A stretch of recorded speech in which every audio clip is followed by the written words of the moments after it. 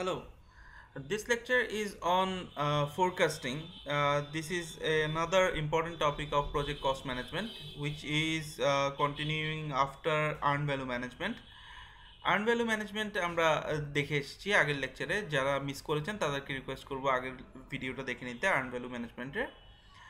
So পাশের চার্টটা যদি আমরা আগে একটু দেখি, এখানে আমরা চারটা পয়েন্ট নিয়ে কথা বলবো। First of all, budget at completion, which is basically hour cost base line without the management reserve, that is not project budget, this is the cost baseline BSC. For this example it is 120 taka. Suppose plan value it is 70 taka, earned value is 65 taka, actual cost is 80 taka.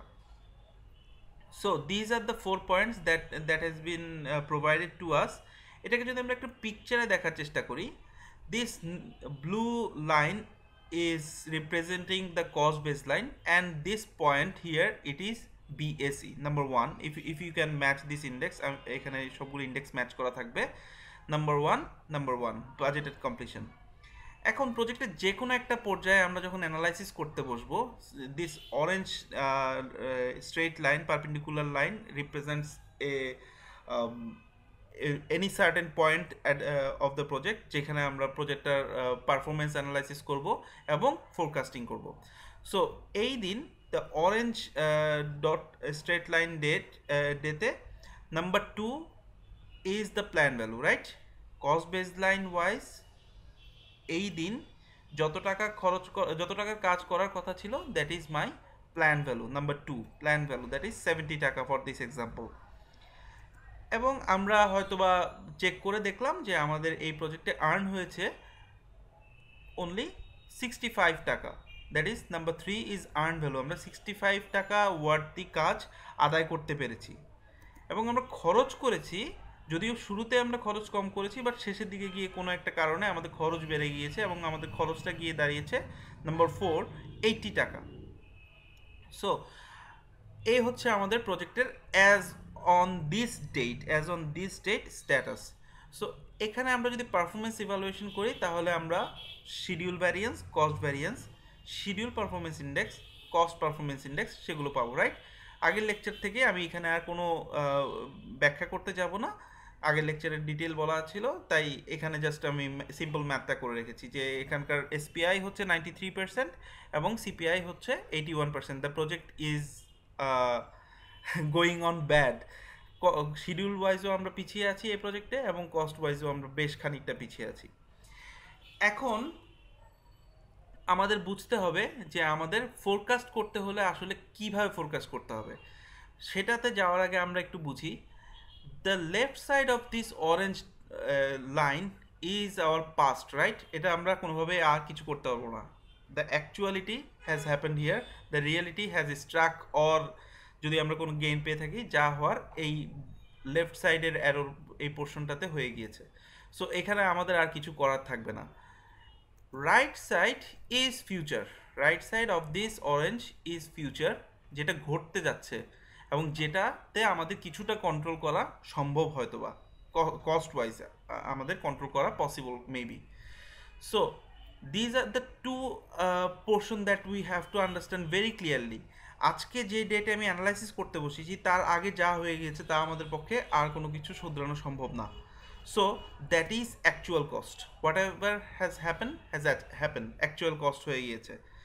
ভবিষ্যৎ যেটা আছে সেটা আমরা control করতে পারি। সেই control করার জন্য আমরা কিছু নতুন করে এস্টিমেশন করতে পারি, যেটাকে আমরা পিএমআইয়ের ভাষায় বলবো estimate to complete or etc, estimate to complete or etc.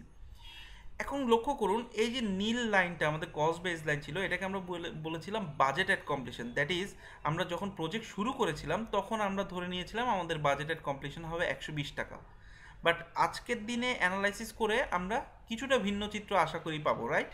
যেহেতু আমাদের দেখতে পাচ্ছি যে প্রজেক্টটা is not performing that good, so আমরা কিছুটা ব্যত্যয় 120-এর থেকে দেখতে পাবো। কিন্তু সেটা কত, সেটা যেই ভ্যালুটা সেটা হচ্ছে estimate at completion, which is the addition of this two actual cost যা হয়ে গেছে আজ পর্যন্ত এবং ভবিষ্যতে আমি নতুন করে যা প্ল্যান করছি আজকে থেকে এখন আমি যতটুকু ফোরকাস্ট করব সেটা যখন আমি অ্যাকচুয়াল কস্টের সাথে যোগ করব, that will be my estimate at completion or EAC. So আশা করি ব্লকে আমরা বুঝতে পেরেছি যে what is estimate at completion, what is estimate to complete, what is actual cost. So এখন এস্টিমেট অ্যাট কমপ্লিশন বের করার বা যদি আমরা নিরূপণ করতে চাই তাহলে কি কি প্রসেস আছে। এখানে 4টা প্রসেসের কথা বলা হয়েছে। নাম্বার 1 ইজ বটম আপ, আমি একটু পরেই এক্সাম্পল সহ দেখাবো। নাম্বার 1 এই ক্ষেত্রে হবে নাম্বার 5, আমরা একটু পরে পয়েন্ট দেখাবো। Number 5 point is budgeted completion, sorry estimate at completion, যখন বটম আপ এস্টিমেট করছি আমরা। ইটিসি এই পোর্শনটা হচ্ছে এস্টিমেট টু কমপ্লিট। আমাদের এস্টিমেশনটা যখন বটম আপ হবে তখন আমরা একটা এস্টিমেটেড কমপ্লিশন পাবো। যখন কারেন্ট কস্ট পারফরমেন্সে হবে এই এই পর্যায়ে আমার যেই সিপিআই তার সাপেক্ষে নতুন যদি আমি এস্টিমেট করি সেটাকে আমরা বলবো অ্যাজ পার বাজেটেড রেট, আমরা একটা পাবো as per cost performance, sorry. দেন আমরা পাবো হচ্ছে অ্যাজ পার বাজেটেড রেট, মানে হচ্ছে আমার বাকি অংশটুকু যেভাবে বাজেট করেছিলাম, মানে ফিউচার যে পার্টটা সেটা অ্যাজ পার বাজেট চলবে।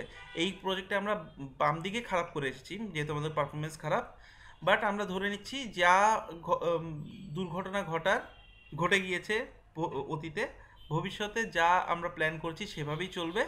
সো আমরা বাকি কাজটুকু অ্যাজ পার বাজেট করতে পারবো। So that is another point. And finally আমাদের কস্ট পারফরমেন্স এবং শিডিউল পারফরমেন্স নিয়ে যখন আমরা অ্যানালাইসিস করব তখন আমরা আরেকটা এস্টিমেট পাবো। So these are the 4 points. আমি যদি একটু ব্যাখ্যা করার জন্য এই টেবিলটা আপনাদেরকে রেফার করি। Number 5 EAC bottom up. Bottom up means আমি এই পাশে যে বটম আপ এস্টিমেশন আমি কখন করব? বটম আপ এস্টিমেশন আমি যখন করব তখনই যখন আমার যা যা এস্টিমেশন ছিল, আমি ডে 1-এ কিছু এস্টিমেশন করেছিলাম এই জায়গাটাতে। ডে 1-এ আমি যখন এস্টিমেশন করেছিলাম তখন আমার, excuse me for a moment, day 1-এ আমি এখানে যখন এস্টিমেশন করেছিলাম তখন আমার এস্টিমেশন ছিল আমি বাজেটেড কমপ্লিশন অ্যাট 120 টাকা কমপ্লিট করব, কিন্তু এখন আমি এই পর্যায়ে এসে দেখতে পাচ্ছি যে এটা সম্ভব না, রাইট? সো এখানে এসে বিভিন্ন সিনারিও হতে পারে। নাম্বার 1 সিনারিও ইজ আমরা যেই অ্যাজাম্পশনে বাজেটেড কমপ্লিশন বা কস্ট বেসলাইন দাঁড় করিয়েছিলাম সেই অ্যাজাম্পশনের কোনো কিছুই ঠিক নেই, রাইট? এটা একটা হতে পারে। যেমন আমরা ধরে নিয়েছিলাম কথার কথা এক্সচেঞ্জ রেট হবে, ডলার এক্সচেঞ্জ রেট $1 টাকা ধরে আমরা কাজ করেছিলাম, হয়তো বা এখন মার্কেট ইনস্টেবিলিটির কারণে সেটা হয়ে গেছে 90 টাকা। সো এস্টিমেশন ঠিক নেই, ফুল এস্টিমেশনেই আমাদের চেঞ্জ আসবে। এরকম আরও অনেক কিছু হয়ে থাকতে পারে যার কারণে আমার টোটাল অ্যাজাম্পশনগুলো চেঞ্জ করে আবার নতুন করে এস্টিমেট করতে হবে। সেই ক্ষেত্রে আমরা বটম আপ এস্টিমেশনটা করব, সেক্ষেত্রে আমরা বটম আপ এস্টিমেশন করব, which is number 5 here. So then bottom up estimation আসলে এখানে কোনো হিসাব নেই, কোনো ফর্মুলা নেই, জাস্ট হচ্ছে আমি বাকি যে কাজগুলো আছে সেগুলো নতুন করে নতুন অ্যাজাম্পশন দিয়ে যত টাকা হয় সেটা যোগ করে নেব। এখানে একটা আরবিটারি নাম্বার আমি ধরে নিয়েছি জাস্ট বোঝার খাতিরে। অ্যাকচুয়াল কস্ট ইজ 80 টাকা, সো অ্যাকচুয়াল কস্ট ইজ 80 টাকা। 80 টাকা প্লাস হচ্ছে ইটিসি আমি ধরে নিয়েছি, এখানে আমরা বাকি কাজটুকু যা বাকি আছে 50 টাকা শেষ করতে পারবো। সো 130 টাকা হবে আমার estimate at completion. estimate at completion. So these are the 4 estimate at completions here. So এটা হচ্ছে আমরা এভাবে আমরা বের করব। Number 6 is EAC at budgeted rate. Budgeted rate মানে হচ্ছে যে এই প্রজেক্টের ক্ষেত্রে আমরা আগেই দেখতে পেয়েছি আমরা সাফার করছি, রাইট? আমরা উই আর সাফারিং, যেহেতু আমাদের কস্ট পারফরমেন্স এবং শিডিউল পারফরমেন্স দুটোই খারাপ, সো আমরা সাফার করছি। That means there has been an accident, যেটা আমরা ধরে রাখতে পারি না, ম্যানেজমেন্ট রিজার্ভের উপরে গিয়েছে, এমন কোনো ইস্যু চলে এসেছে যেটা আমাদের কন্ট্রোলের বাইরে চলে গেছে, যার কারণে আমরা কস্ট এবং শিডিউল ওয়াইজ দুইটাই আমরা খারাপ করেছি, রাইট? এখন আজকে আমি যখন অ্যানালাইসিস করতে বসলাম এই পয়েন্টে, তখন আমি অ্যানালাইজ করে দেখলাম যা যা আনসার্টিনিটি আসার সব চলে এসেছে। গোয়িং ফরওয়ার্ড আমি আর এ ধরনের কোনো আনসার্টিনিটি প্রেডিক্ট করতে পারছি না বা দেখছি না, বা যেই ইম্প্যাক্টটা এদিকে পড়েছে তার কোনো গোয়িং ফরওয়ার্ড ইম্প্যাক্ট আমি এই পোর্শনে দেখতে পাচ্ছি না, ফিউচারে দেখতে পাচ্ছি না। সেই ক্ষেত্রে আমি কি কনক্লুশনে আসতে পারি? এই কনক্লুশনে আসতে পারি যে আমার যতটুকু কাজ বাকি আছে, এই অরেঞ্জ লাইন থেকে এন্ড পর্যন্ত আমার যতটুকু কাজ বাকি আছে, সেই কাজটুকু করতে আমার হয়তো যেই টাকা আমি বাজেট করেছিলাম সেটাই আমার খরচ হবে। সো আমি বাকি কাজের জন্য কত টাকা বাজেট করেছিলাম? বাকি কাজের জন্য আমি বাজেট করেছিলাম আসলে বিএসি মাইনাস ইভি। কীভাবে? 120 টাকা is my budgeted completion, right? আমি আর্ন করেছি কত? Earn value, right? আর্ন করেছি আমি 65 টাকা। তাহলে আমার এখনও কত টাকার কাজ করা বাকি আছে? বাজেটেড কমপ্লিশন, দ্যাট মিনস 120 টাকার কাজ আমার করতে হবে। আমি আদায় করেছি 65 টাকার কাজ। সো 120 মাইনাস 65, দ্যাট ইজ 55 টাকার কাজ আমার আরও আদায় করতে হবে। সো আমি ধরে নিচ্ছি যে যেহেতু আর কোনো আনসার্টিনিটি নেই, এই 55 টাকার কাজ আমরা 55 টাকা খরচ করেই আদায় করে নিতে পারবো, যেহেতু as per budgeted rate. So actual কস্টের সাথে যখন আমি এটা যোগ দেবো, অ্যাকচুয়াল কস্টটা হচ্ছে আমার 80 plus 55, so it gives us 135। So number 6 is 135 for this said example. It can go any either way। যখন আপনি রিয়েল সিনারিও নিয়ে ম্যাথ করবেন তখন বিভিন্ন দিকে যেতে পারে। So number 6 point and the second estimated completion process we have discussed, budgeted rate. Number 7 is estimated completion at current cost performance. That means আমরা দেখতে পাচ্ছি যে ডলার রেট, এক্সচেঞ্জ রেটের কথা একটু আগে বলেছি, ডলার এক্সচেঞ্জ রেট ছিল 1:80, আমাদের অ্যাজাম্পশন হয়ে গিয়েছে 1:90, এবং দেখতে পাচ্ছি যে গোয়িং ফরওয়ার্ড এটা আর কোনো চেঞ্জ হওয়ার কোনো চান্স নেই। দ্যাট মিনস যেই কাস্ট পারফরমেন্সে আমরা খরচ করেছি আজ পর্যন্ত, দ্যাট মিনস এই অরেঞ্জ লাইন পর্যন্ত, গোয়িং ফরওয়ার্ড আমরা একইভাবেই খরচ করব, একই হারেই। তাহলে সেখানে আসলে শুধু শুধু আর কোনো এস্টিমেশনের প্রয়োজন পড়ে না। টোটাল বাজেটেড কমপ্লিশন যেটা আমার 120 টাকা, সেটাকে আমরা যদি কারেন্ট কস্ট পারফরমেন্স ইন্ডেক্স দিয়ে ভাগ করি, সিপিআই দিয়ে, কারেন্ট সিপিআই দিয়ে আমরা যদি ভাগ করে দিই, তাহলেই আমি আমার নতুন এস্টিমেটেড কমপ্লিশন পেয়ে যাব, যেটা এই ক্ষেত্রে 148। আপনারাও করে দেখতে পারেন। 120কে যদি আমি 81% দিয়ে ভাগ করি তাহলে সেটা 148-এ দাঁড়ায়।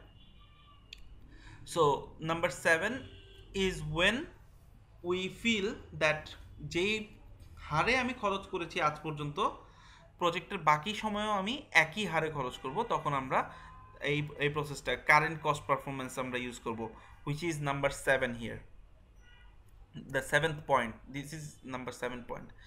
নাম্বার 8 ইজ যখন আমি কস্ট এবং শিডিউল পারফরমেন্স দুইটাকেই আমি যখন অনার করতে চাইবো, যে আমার প্রজেক্টের কস্ট পারফরমেন্স এবং শিডিউল পারফরমেন্স দুটোকেই যদি আমি দুটোকেই নিয়ে যদি আমি সেফ সাইডে একটা প্রেডিকশন করতে চাই যে what will be my forecast, তখন আমি এই ফর্মুলাটা ইউজ করব।